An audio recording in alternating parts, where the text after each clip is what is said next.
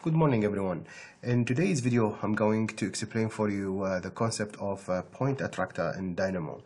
In the coming videos I will focus on the attractors in Dynamo and how we can get benefit out of them, the types available of attractors, and especially I'm going to focus in the beginning on a single point attractor and how it works, and I will call this part as a single point attractor theory, as I will explain in a very basic example, as you can see in here, the concept behind it and or the theory behind it. And I'm going to make the second video after that that actually gonna focus on a practical architecture example of where we can use this theoretical part in a real life example. So what we have in here is a point with the grids, and Dynamo will find the relationship between each point of those, and then based on that do a specific function like changing the radius of the scales. And as you can see that closer to the point you goes the smaller the distance, and that goes with the smaller the radius of the circle itself. So when I'm going to move this point, you will notice that the grid will respond and the circles goes smaller wherever the point just move. And here I'm just moving the x and y of that point, and you can see the overall grids and circles change based on whatever feed you go or whatever information you actually provide here in this two sliders. Anyway, so let's close this one and start a fresh Dynamo file. So I'm going new here. In it we need to to work on this type of example. We need two things. We need a grid of points, and we also need a single point that represents a single point attractor. So I'll go here and create a range, and in the range I'll just provide 20 as 20 point. So I'm going to give that to the range end, assuming that the start of it will be 0. So what we're going to have here, a 21 point, or a range of point increasing by 1, because I left this as a default, the steps, which will give me 1 as a default value of an incremental, ending up by the end of the number provided here in the end, which is 20. So the overall actual values provided is 21. Now that's been done, we need to create points out of that range. And if you give that sequence to the x, as you can see here, it will generate a sequence of points here from the 0 to 20. And if you provide the same value to the y, it will go diagonal, as you can see, in both in x and y, that it move 1 in this x, 1 in y, and so on. So we need to change that in the lacing to make cross products to create the grids that we actually need. So this is basically what we need to create the first part actual of the grid. We technically need here another extra node, which is a flatten, to make this single point attractor work perfectly, but I will leave that for you. I'll show you what actually will happen without the flatten, and then I will add the flatten to finalize the first part, which is the grid. So technically this we can group later on. We create this first part as the grid. I will need now a point, so I'll just hit Control and move that guy here to create a single point. And in the single point, instead of a range, I'll have sliders, and I'll have two numericals slider, so this one and this one. You can go ahead and name them X and Y if you like, or whatever the name you desire.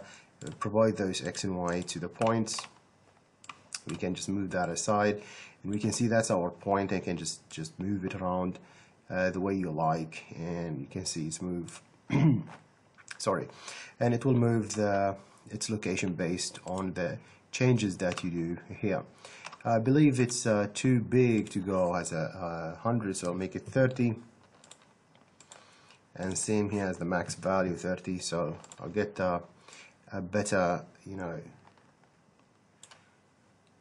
I think it's even 30 too much. Anyway, so you get a better, better movement as this goes as a smaller range instead of from 0 to 100.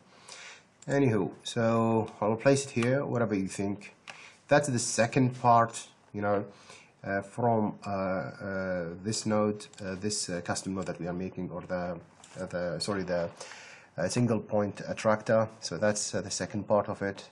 Now we need to know the relationship between each points that we have in this grid, relationship to this specific point, and we're gonna just goes here and just write distance, and we need here a Geometry.DistanceTo, and this guy will just simply take the inputs, which is the the points we have around 441 as the geometry, and the other, which is the single point we have, and the result is basically the distance between each point from those grid to the specific point we have. And we will notice that Dynamo is actually arranging them as a sublist, and those lists represent, even the rows, the columns or the rows we have here in the grid as the points actually, organized as rows and columns. So that's a little bit of an annoying thing, the list and the sublist that we have in here, and that's directly reflected to a 441 element, but that's again important. It's actually arranged, I think, in a 20 sublist, as you can see here.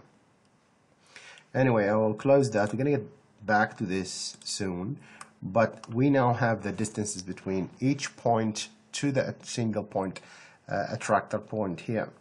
Now I need to, if I just connect that to the circle, let me show you if I connect that to the circle. Just create a circle here by point and radius, and I can just take those points as the the center for them, and gonna be very crowded here, and the radius, of course, it's 1, so it's crowded enough. But if you want to make it crazily crowded, just go ahead and connect whatever distances you have, which is really huge.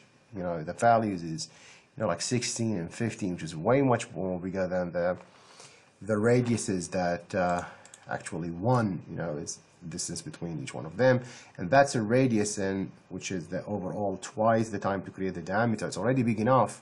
So when you give 16 and such values as you can see here, it will be, as you see, the results really crazy.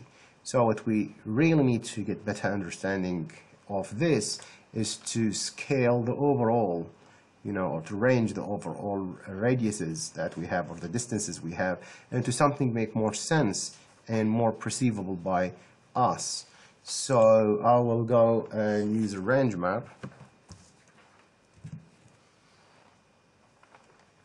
Here, sorry, RemapRange. And in it, the concept of this, it's just you're going to give a group of numbers, which is those guys, and you're going to assume or rescale them into a minimum and maximum value. So whatever the maximum here, it will go to the maximum value you're going to provide. Whatever the minimum is, will go to the minimum value you provide here. So let's assume we want the maximum value to be 1. That's the maximum. So if this 16 is the maximum, this will be 1, for example.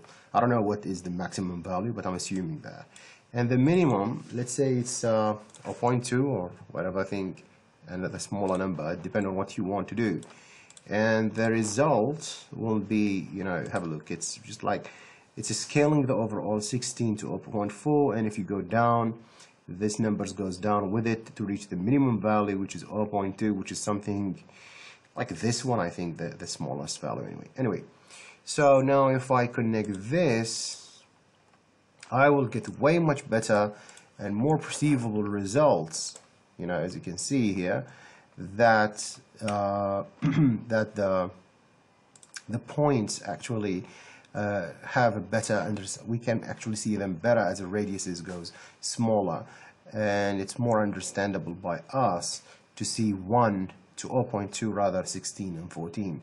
And again, if you don't like the 1 as it's big, as you can see it's here in the faraway area, You can just reduce that, I don't know, maybe 0.5 if you want it to be, you know, touching exactly at the quadrants if you want. I don't know, I didn't like that, maybe 0.8. That will give you, you know, an overall smaller radiuses. It depends on what you need again, the scale. Now, back to the point where I told you, you know, that you need to something here in order to make the group work perfectly, because this is not a correct single point attractor, because if you see it's like a line here, it's an imaginary line, and you know that's run wherever the location of, I think, X or Y and the overall thing having the same, you know, radiuses, and that's incorrect, because you need, if this point here, those guys should be bigger as we go that way.